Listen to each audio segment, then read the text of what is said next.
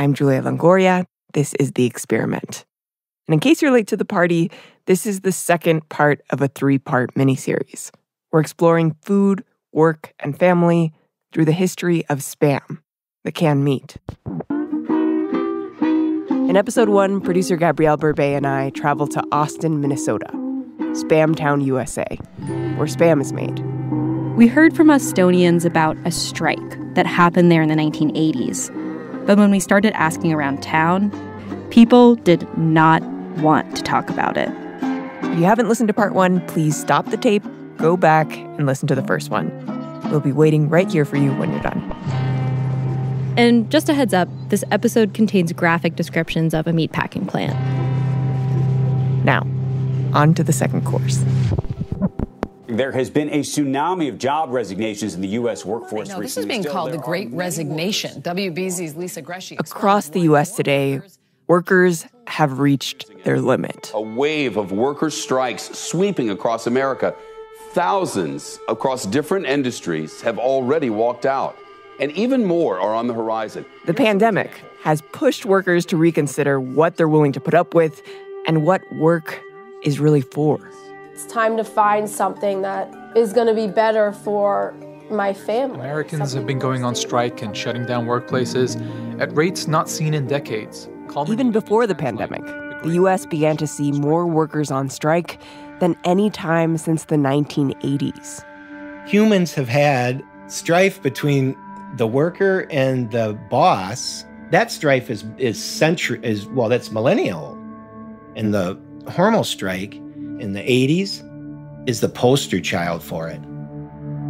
The Hormel strike, as in the Hormel Foods Corporation, the meatpacking plant where Spam is made.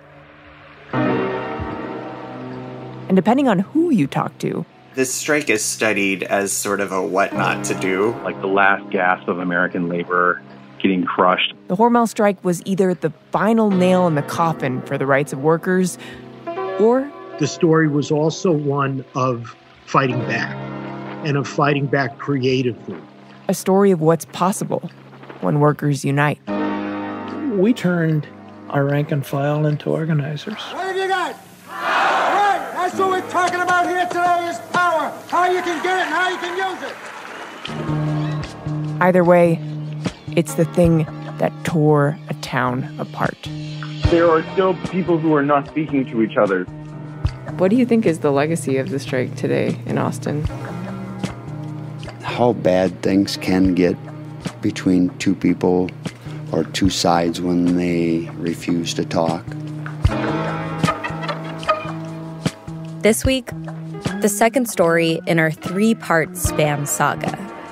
We revisit a moment in Spam's history when our collective idea of what work and family should look like changed profoundly across the country in ways we're still feeling today. When about 1,500 meatpackers captured the world's attention and tried to turn back an inevitable tide. I'm Julia Longoria. I'm Gabrielle Burbet. This is The Experiment, a show about our unfinished country.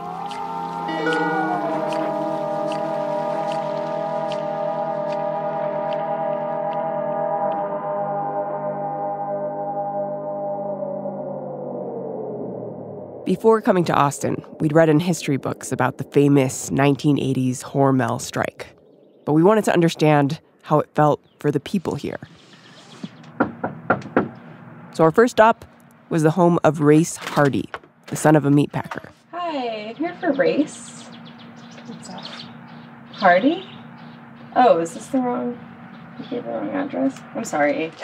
Apparently, he lived at Southwest, not Southeast. Oh, you knocked on the wrong door. Eventually, There's Race. There he is. we found him. Thank you. He offered to give us a tour to help orient ourselves to Austin, since clearly we needed it.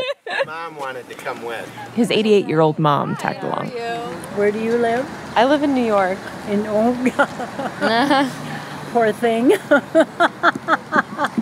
They were great tour guides because they've spent most of their lives in Austin. Race teaches economics at Riverland Community College there.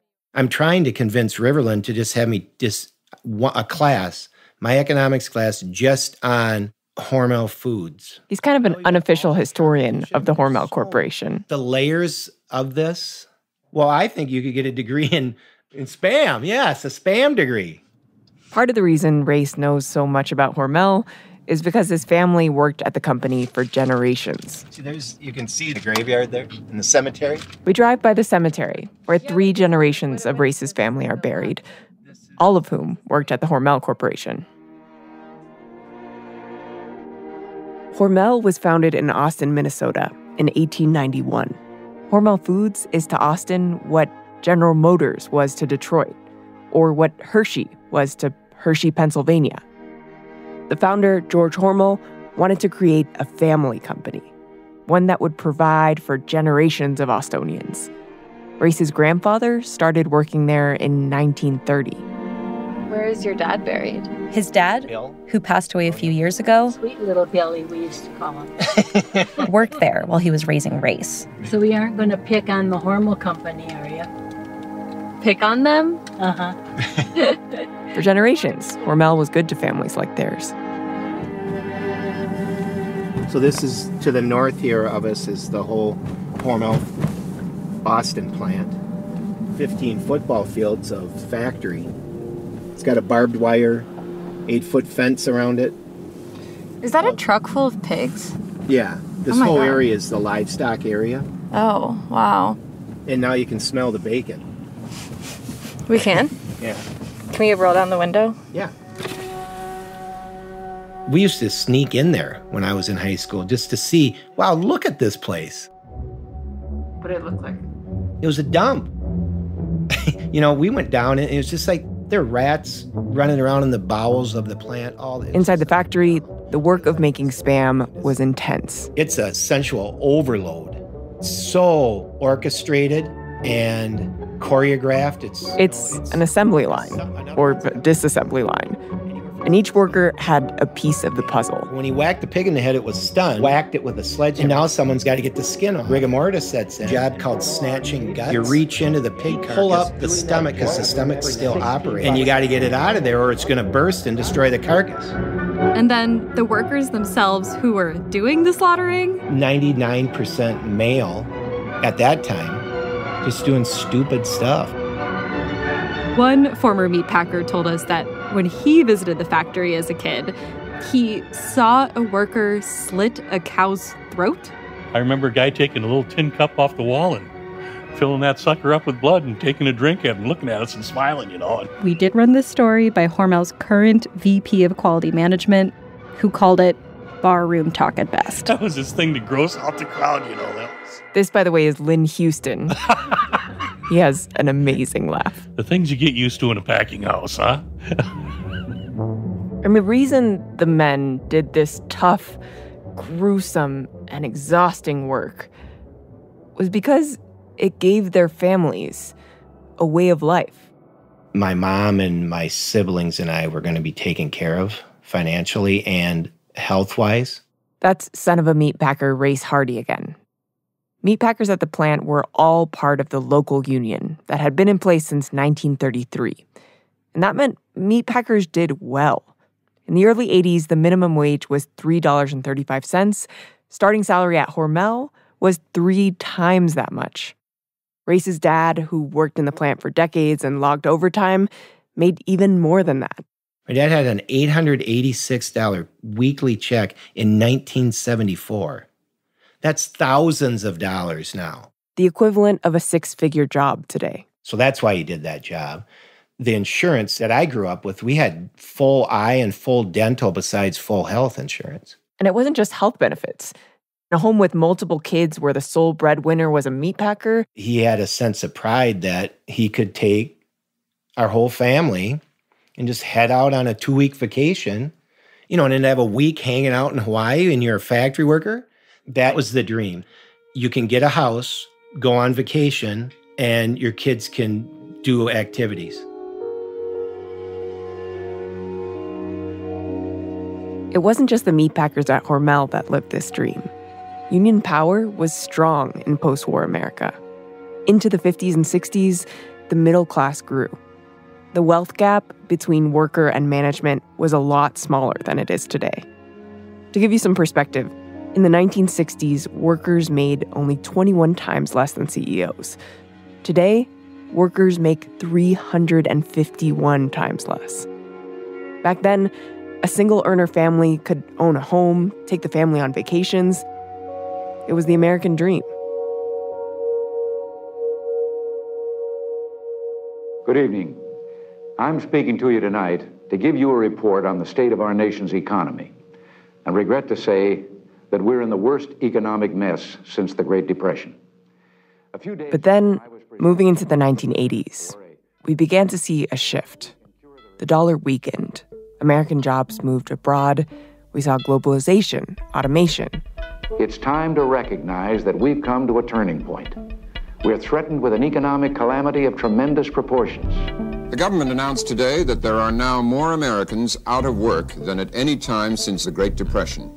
The major cause to adapt, American corporations started cutting jobs and cutting pay. American Airlines yesterday asked all its employees to accept a 5% pay cut for 3 months. Workers at the company are protesting what they say are poor working conditions, inadequate health benefits, and low wages. Chrysler, workers agreed to give up more than $1 billion in wage and benefits. Ford has asked workers at one plant to cut their pay in half. General Motors is reported to have begun a campaign to steel workers at the A.O. Smith. Today, the industry is struggling, and so are the workers who must sometimes choose between lower wages or going out on strike.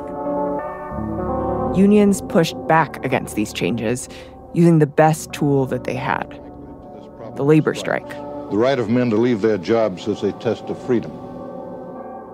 Strikes had been breaking out across the country for years, with mixed results.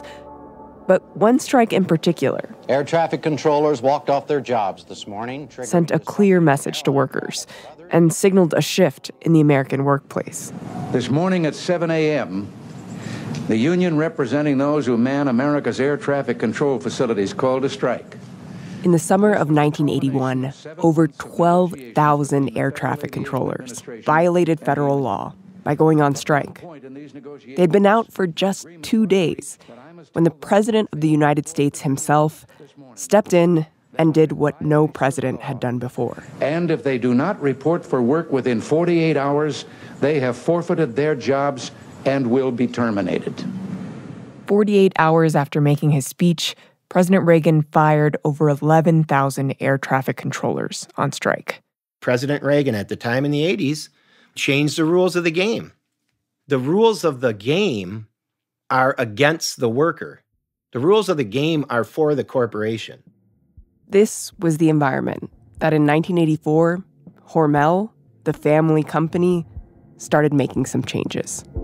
They cut people's wages way down. Just cut everybody's wages and benefits. They announced to keep pace with the rest of the meatpacking industry, they would also need to cut wages and benefits. This is pay that had been stable or growing since Hormel started. They cut it by over 20%, from $10.69 an hour to $8.25. If you think you've earned something, especially through your body, that's a really tough thing. It was something being taken that people thought they earned. And on top of that, workers and historians we interviewed told us the company was changing the way that packers worked in the plant. Change speeds were increased, significantly increased. So people were working harder and faster and getting hurt more. Boy, if you didn't work out and work up to speed in a gang, they made sure you got kicked out of there. Workers who had once had a lot of control over the pacing of their work were now being forced to work at a breakneck speed. Workers reported they were getting injured more often. You had women who worked in the plant who couldn't pick up their children anymore. They had to pick them up with their elbows because their wrists were shot. The union that represented these workers got together and made a plan. They would resist. Of course, they knew about the strikes across the country and that the strikes were failing. They knew that the deck was stacked against workers. But Austin wasn't like the rest of the country. Austin was a family town. So this was Dick Knowlton's house. He was the president at the time of the strike. When Race drove us around Austin, he pointed out that workers and management in the plant were close. Relatively bigger house for the neighborhood, but there are some houses bigger. It's a 2-story. I was friends with his daughter, so I've been in there several times. And then my mom and dad's, and my dad was a laborer, was just right here. Oh, wow. Oh, yeah. That's your parents' house right there. So we just drove like a block and a half away, and now we're at your dad's house, and he worked in the factory. Yeah, and, was good friends with Dick. In Austin, worker and management took each other's kids to school. They sat in the same pews at church. In other disputes, like if you were Ronald Reagan or the CEO of Chrysler or American Airlines, you didn't have to worry about going to church and having somebody spit on the back of your head. Other strikes were out in Philadelphia or Pittsburgh. They were in metropolitan urban areas. That none of those other strikes were in a place like this. All of it just came to a head, and it didn't come to a head in an urban area or a metropolitan area. It came to a head in the middle of a bunch of cornfields in the last county on I-35 in Minnesota. It came in Austin.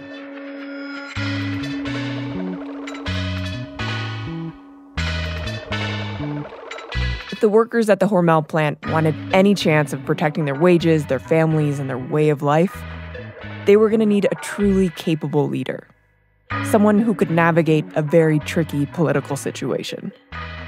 They found that leader in a man named Jim Guyette. Tell me where you grew up. Austin, Minnesota. Middle of a cornfield. My father worked at the plant, and my grandfather worked at the plant. Jim comes from a long line of Hormel meatpackers. He'd been working there since college. And from the beginning, he had a strong rapport with the other workers.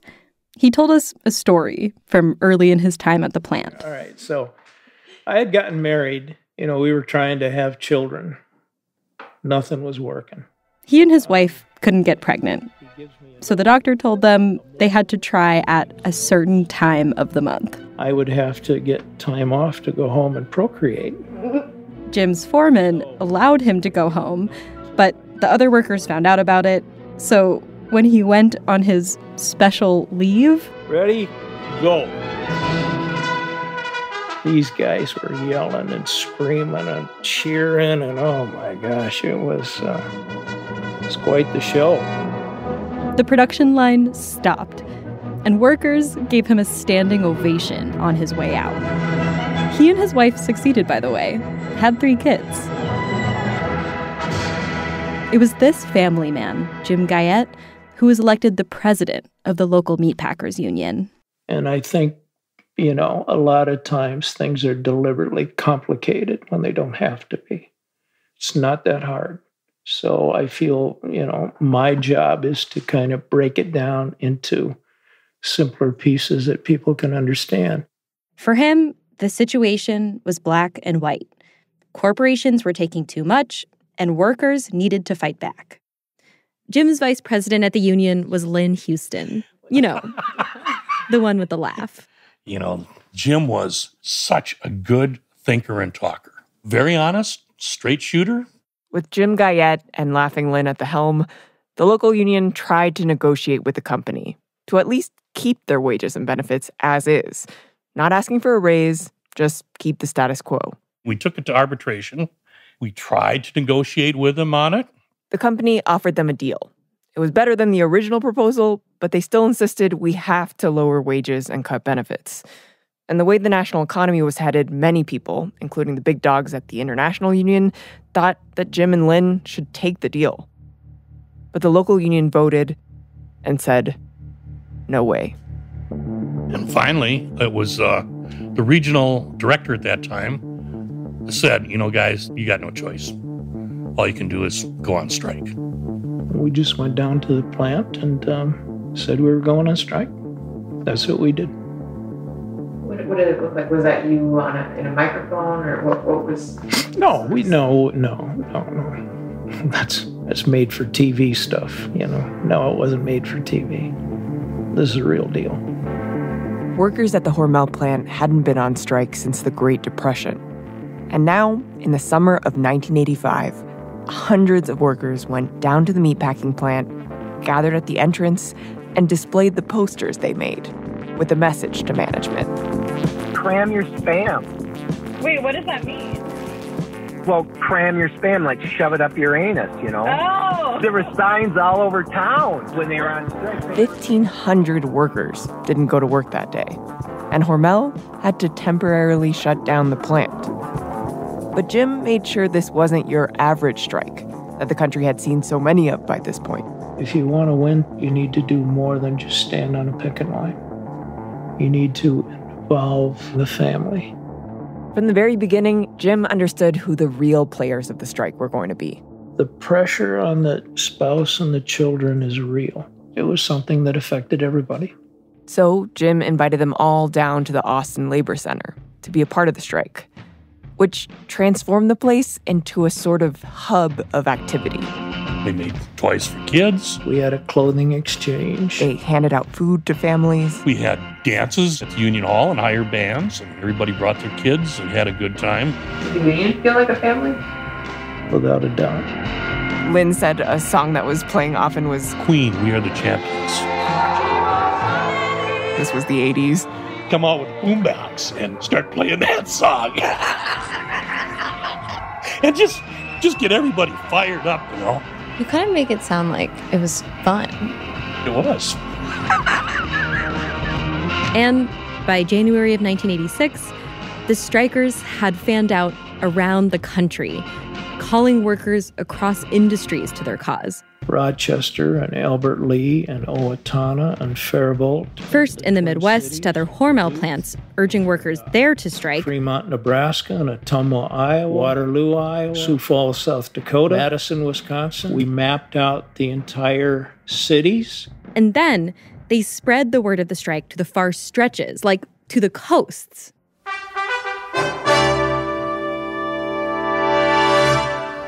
Next tonight, a focus report from Austin, Minnesota about an unusual labor campaign. What have you got?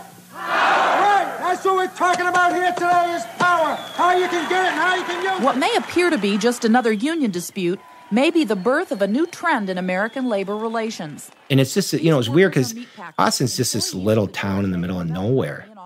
And then all of a sudden the New York Times is here, and ABC, NBC, CBS, and not the local affiliates around the area, but the national ones. Reverend Jesse Jackson stepped off the plane in Austin this morning, bringing a ray of hope to the bitter 8-month meatpackers strike. Jesse Jackson was here a number of times. In many ways, what Selma, Alabama was to the voting rights movement in 65, Austin, Minnesota has become that to collective bargaining in 1986. And once we got on the national news every night, it went all over the world. One historian we talked to told us a South African union organizer came down to Austin and later said he'd managed to smuggle a Cram Your Spam t-shirt into Nelson Mandela's jail cell. I went to England, got a resolution to boycott Hormel products. I think we got donations from something like 70 countries. What do you think resonated with people in 70 countries? I think it was just because we were just working people like them, and we were willing to stand up and say, this is enough. At some point, you got to ask yourself, how much is enough? With Jim and Lynn's strategy, the strike had become an international phenomenon, with money starting to pour in from all over the world. And because of those donations, the strike was able to keep going. At a time when the workers seemed to be failing around the country, this strike was a ray of hope. What Jim Guyette did, he worked his rear end off. He was relentless. He was honest. That's Race Hardy again, the son of a meatpacker. He was honest. People thought he was honest. He was transparent. He was consistent, but he was ignorant of global phenomenons. There was nothing jolly about this. This was a strike, and with every strike, there's only two things that are going to happen. You're going to win or you're going to lose. That's after the break.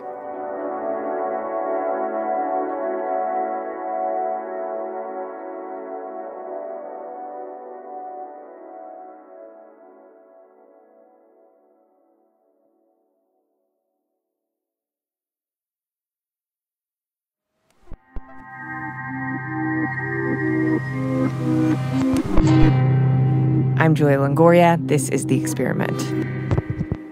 And we're 10 months into the Hormel strike.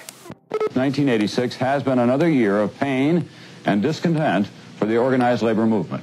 The strikers in Austin were unique. For one, the town was small enough that the effects of the strike were personal, both for workers and for management. And the union organizers had gotten creative in that they made the strike a family affair. Spouses and children were all brought in to be a part of the strike. We heard this over and over from the people we talked to. Family was the how of the strike, and also the why. Hi, are you Dee Dee? Yeah. Hi. We went to visit Dee Dee Bergstrom and her husband, former striker R.J. Bergstrom, at their home in Austin. And the goats even got names up there. Where they showed us their stable of goats. Little female goat is Maggie. That's his mom. They've all deceased, you know. Do you name all your goats after deceased family members? Well, I don't think they would mind. I got goosebumps. I think they would get a kick out of it, I think. Before they started a family, RJ and Dee Dee began dating as teenagers. I just thought he was handsome, which he was very. Big muscles. Oh, God. Come back tan from the Vietnam. What about you? I had big boobs. That's why you liked me. God. Hey, this is going to air, maybe. Well, they'll deduct it. I don't know. Gee whiz. And when they got married, RJ was the sole breadwinner. Well, I always wanted to be a cartoonist, but then I got married, got pregnant, and had a child. So I just stayed-at-home mom. That's what I was. Well, then the strike came, and that was a tough thing for the family. RJ knew it was tough for his family. At the peak of the strike, there were fights on the picket line. Police used tear gas. The National Guard even got called in to control the chaos. But he had this conviction that if the strikers just held out, his family would be better off. I had a picture of my family on my chest, and I'd walk. National Guard were standing, almost at attention, just looking straight ahead in line. And I said, this is what we're fighting for, our families, and just trying to give them all we can, you were there for your family. When we asked Dee Dee about what the strike was like for her, I was worried. I was scared. She paints a very different picture than the one strike leaders Jim and Lynn talk about. I was a young mom with 3 kids, and I don't know. It was just scary. Could you understand what he was fighting for at this time? I don't know. I think I was mad at him most of the time. That, because emotionally he would come home and he'd be upset, and I called it kick the cat syndrome. He'd yell at me, I'd yell at the kids, and the kids would go out and kick the cat. It was just, there was a lot of tension all the time. I went to my mom and dad's a lot. But, I think it was the main thing was like going to rallies. I didn't want to do that. He would complain, well, you're not like so-and-so's wife. They're down there, they're stuffing envelopes, they're doing this. It was a real rocky time. Because you wanted to keep it as normal as you can. I hated going in the line and getting the free food. And sometimes it was, outdated or whatever. We didn't like going to Salvation Army and getting that block of cheese and then the box of powdered milk. RJ told us that he thought what he was fighting for was family. Oh, yeah. He was fighting for the family. And where I was protecting the family. And as the months went by, the reality of the situation became bleak. But then after you're out a while and you're only getting $40 a week for strike pay, that don't go very far, You got behind on house payments, and the sheriff would come out and give you a notice or whatever. And so the banks weren't really too fond of the strikers, Did you guys have discussions about him crossing the picket line? Did you want him to? I knew he wouldn't. Inside, yes, I did, but I couldn't express it because I knew he wouldn't go back. You mean cross the picket line? Right. Mm-hmm. Did you ever think about crossing? No. No, I never was going to cross. No, I knew he wouldn't go. He's kind of a stubborn guy once in a while. RJ never did cross the picket line and go back to work. But as months wore on, the pressure to cross was growing for families. Management wasn't budging, and some of the families started to wonder if it was all worth it. Could they last? RJ's brother, Ron, had worked with him at Hormel and been part of the strike. But 10 months in, his brother broke. He crossed the picket line. Brother was pitted against brother. RJ is very bitter about his brother who crossed the picket line. My mom called me the other day and says, why don't you go in and get your job back? And I said, well, one scab in a family's enough. No one from the two families, the brothers, their wives, and the cousins, no one saw each other for years. RJ and his brother's parents had to hold separate Christmases for their grandkids. It was just a sad time. That's all I can remember. I think I probably cried a lot. That's probably why I don't cry now, because I cried so much back then and I don't cry now. All my tears are gone. There was nothing rosy in my dad's eyes about it at all. There was nothing rosy. Race Hardy again. This was Dick Knowlton's house. He's the one who gave us a tour of Austin. Race came home from college to watch as the strike wore into the winter. I got to go with my dad and just be front row and watch it, What did it look like? It was ugly. It was painful. I mean, people were hurt. I mean, people were just, first of all, they were angry, but then it started being they got desperate. That's what happened. It went from anger to desperation, and that's not, to me, that's not fun to watch. The tight-knit town of Austin, where the lines between worker and management were blurred, and their families lived side by side. That dynamic changed. Around Christmas time, Race ran into Mrs. Knowlton, the wife of Hormel's CEO, who used to drive him to school as a kid. I said, oh, it's Mrs. Knowlton. Race approached Mrs. Knowlton to say hello. And she turned, and those two guys just pounced on me for attacking Mrs. Knowlton. And she said, oh, Race, no, and gave me a hug. I said, I didn't attack her. Didn't you see her hug me? And it's just like, holy buckets. Mrs. Knowlton had to have 2 bodyguards to go grocery shopping. I mean, come on. You got to be kidding me. But she had to. Constant death threats. We tried to reach out to Mrs. Knowlton and the families of corporate leaders to hear their memory of the strike. But we didn't receive any replies. Many of them have since moved away from Austin. As the winter of 1986 wore on, tensions just grew higher and higher. But Race's dad kept going out on the picket line. He wasn't going to cross that picket line. He cared about workers. That's why he stood out there when it was 35 below, wind chill, with a sign that said, on strike, He did that for months. He had hope. Maybe it will work out. Because Dick Knowlton, all of the executives, but 2 at that time, grew up in Austin. All started in the factory and worked their way all the way up through, and they're finally going to say, you know what? Let's compromise here, and we'll give too. We won't just take. That was the hope. But then the writing on the wall started getting, it was blurry at first, but it became very distinct that this is not going to end well. By this point, Race's dad had spent 1 year working odd jobs, trying to support his 4 kids. One of them was sick. My little sister has epilepsy. It all got to be too much. And then one night, that summer of 1986, Race's dad got a call from a friend in corporate. He called my dad late at night, the last possible day to get a job, and said to my dad, I have a job for you. But if you don't go tomorrow morning, you're done. And when that happened, he told my mom, I'm going in. And he went in. There was a number of people I told to cross that picket line.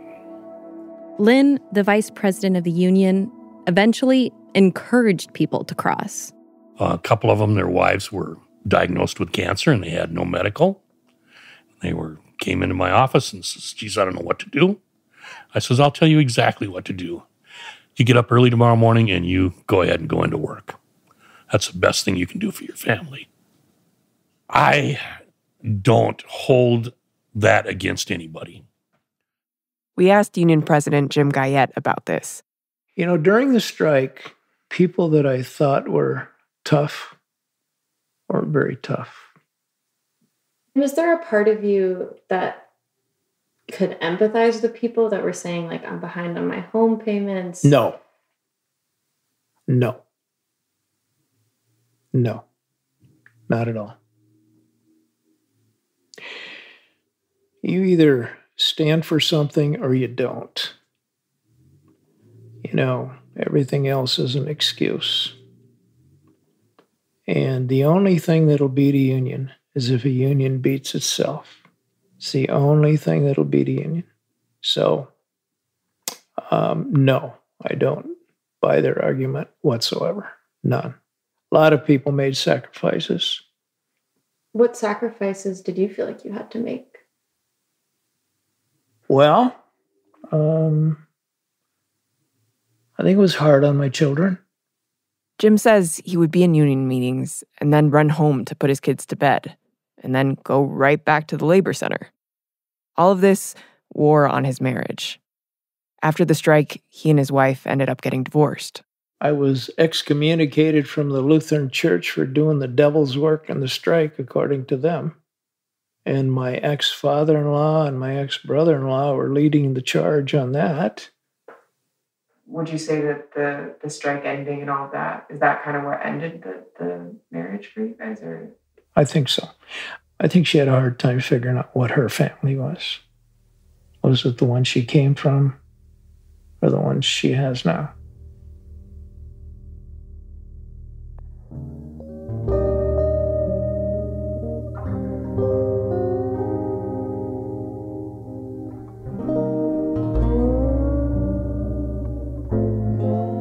The beginning of the end came when the big dogs at the International Union, the United Food and Commercial Workers Union, came in and took over the local union. Jim and Lynn were pushed out. The International Union program was, you got to take these concessions. This is the way of the world. You got to do it. It's just nothing else we can do. The new union leaders made a deal with the company. They accepted the lower wages and benefits that the company offered. And we would have gotten what we wanted had it not been for the International Union. The International Union ended the strike on September 13th, 1986. And of the 1,500 workers on strike, around 500 of them went back to work in the end. No matter which side you were on, the strike stayed with people. There are people who still don't talk to each other. RJ, who didn't cross, and his brother, who did, are speaking to each other again. His brother, though, didn't reply to our requests for an interview. Lynn Houston is still in Austin. He left meatpacking altogether, and he now drives dump trucks around Minnesota. Jim Guyette, the leader of the union, ended up leaving Austin, Minnesota entirely. He couldn't stand being there after the strike ended. He lives in upstate New York now. What do you do now? I'm in insurance. I do health insurance for seniors. Mm-hmm. I explain Medicare to them and how it works. And Race's dad, who did cross, was shunned for years by people in town because of his decision. So he was 90 years old, and he knew he was going to die. He had stage 4 cancer. So, I mean, he knew the end was really close. And even on his deathbed, Race's dad was still talking about the strike. And he said, Gal, sometimes I just wonder, what if I wouldn't have gone back? What would have happened? What would have I done? What would have your mom and I done? I mean, he was still thinking about it. Why do you think that it weighed on him? Well, there's that in his head, it was a small bit, but in his head was he thought that, yeah, I am being a traitor to all these workers. we all said we were all going to go back, or none of us were going to go back. You had people who they went back to work and they left their brothers and sisters hang out to dry. I guess they were more comfortable being in bed with the company than they were with their union brothers and sisters. For Jim Guyette, the union bonds were thick as blood. Do you think, in your philosophy, should work aspire to feel like a family? Like, should that be the goal, that they treat you like a family would? Sure it should. Sure it should. It should absolutely be the goal. Work isn't family. Work is for family. That's what these workers, it was about. And that's why there was such a disconnect. I mean, who chooses to snatch guts to pass time? You got to be kidding me. I mean, seriously, whose hobby? Have you ever heard of a hobby? Well, what do you do for a hobby? I snatch guts. I mean, that's absurd. To me, that's an absurd statement. Work is not about family. Work is for, if you're going to work in a packing house, you're working for your family. Another thing that Jim told us, and that what they were fighting for, is the dignity of the worker. I mean, everything you're saying. No doubt he was fighting for the dignity of the worker. Wholeheartedly, that's what he was fighting for. And I believe he believed it in every ounce. But when profit is number one, the dignity of the worker is out the window. If nobody went back to work, workers wouldn't be paid more today. They wouldn't. It didn't matter. I mean, really, that's the weird thing about this, is it didn't matter. The strike didn't matter. The worker lost in the 80s. They lost. So isn't that an argument to have more like gyms of the world saying, like, employers should have the obligation? Yeah. But in the meantime, I've got a bill to pay. I think Jim's fighting made a difference. He wasn't going to win, but he didn't lose as bad.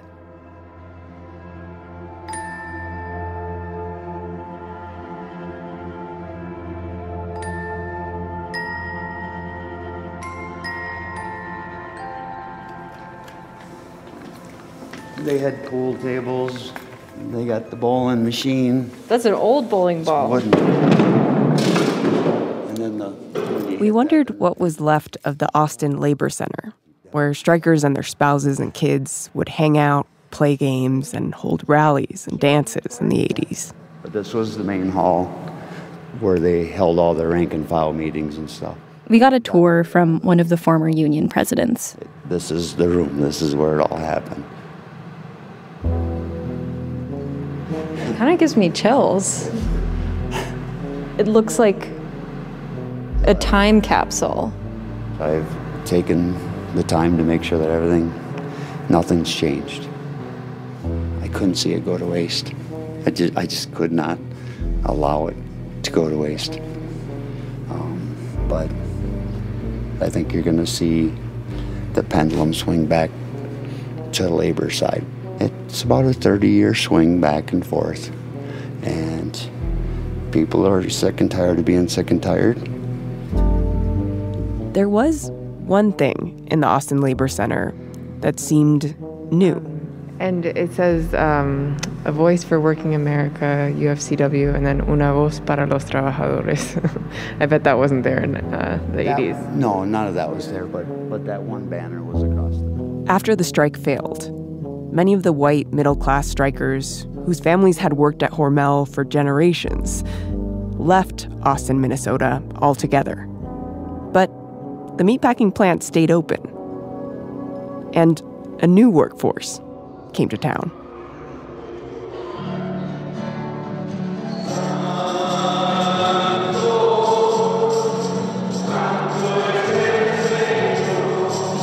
That's next week on The Experiment.